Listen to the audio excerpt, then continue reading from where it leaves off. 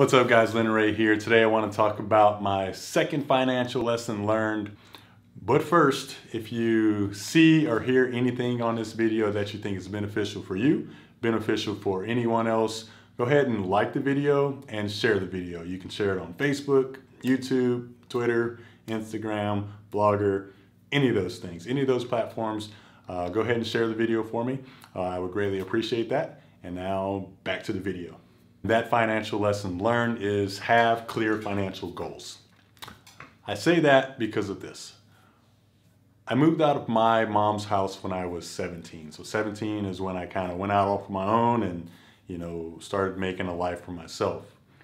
And from the age of 17 until just recently, honestly, I'll be honest, just within the last maybe 2 or 3 years, I made so many financial mistakes, right? I mean, I was just spending money on frivolous things that had absolutely no value. Let's see, I mean, from all the game systems, pretty much from my the age of 17 till 30, or maybe not too much in the 30s, but all the game systems. I've owned new vehicles that I probably shouldn't have bought. I've had speaker systems in a lot of those vehicles, the big 12-inch woofers with the matching Sony, amplifier with the custom-made box that goes into my vehicle. I've had shoe collections, right? Shoe collections ranging from 15 to freaking 20 shoes, brand new clothes that I would only wear like maybe once or twice a year.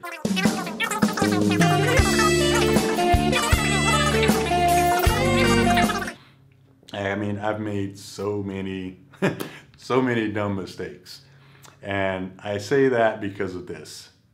Had I had a clear financial goal, I've always had a financial dream. I've always wanted to be at this point, right? But had I had a clear financial goal, I am pretty sure I would not have made a lot of those mistakes earlier in my life. And that's why I'm making this video, right? And so just kind of give you guys and gals my experience, show you guys what I went through. That way, if you are on that path, right? If you are doing those same things that I did and sometimes still do, that you'll kind of recognize that and from another person's perspective and say, hey, maybe that's not what I should be doing. And I'll tell you this. I was reading something the other day, but Americans, we are living to be in our 80s and 90s. We're living a very long time. Now, imagine if you were to take all of that money that you spent on frivolous garbage and invested that money. Used it for something that would promote you financially, spiritually, whatever the case may be. Imagine if you took all of that money and used it in another vehicle, a more beneficial vehicle for your life, and imagine how that would affect you later on in your life. Now, this isn't a knock on anybody. It's not, I promise, I swear. I went to Walmart just the other day and there was a greeter at Walmart, and I think this greeter was probably in her 70s.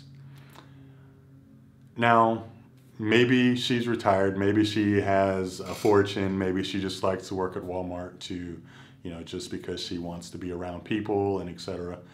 But generally that's not the case. A lot of the times, those workers are there because that's their only option. Now, going back to having a financial goal, right? And I'm going to make another video later on with a few more actionable tips, because in my little journey here, I've met tons of people and I've gotten tons of lessons, little life lessons that I'm finally starting to apply to my life. But it all comes back to having a financial goal. If you have a financial goal, you will generally tend to make better decisions. Whether you're young and immature, 17 years old and, young, dumb, and, the rest. All of that stuff, you will generally start to make better decisions, even at those young, early ages, or early years. So have a clear financial goal, right? Do you want to be a you know, have a retirement of this much? Do you want to be a multi-billionaire? Do you want to have a business producing this amount of revenue? You know, have a clear financial goal of what you want later on in life. That way you can start taking those steps, you know, when you're teens, your 20s, your 30s, and maybe even potentially retire in your 40s or 50s, right? In this day and age, it's absolutely possible for many people to retire in their 40s, right? I see it all the time. I'll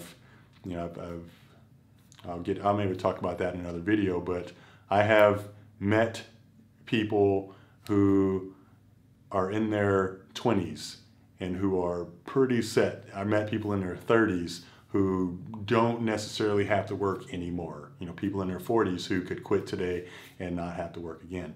You know, so it's definitely possible in this day and age to do that. There are just, you know, different avenues of going about doing that. So again, most importantly, have a clear financial goal. If you don't have a goal, you know, what's going to happen later on in life is you will be in your 40s, 50s, 60s, and 70s and potentially still working.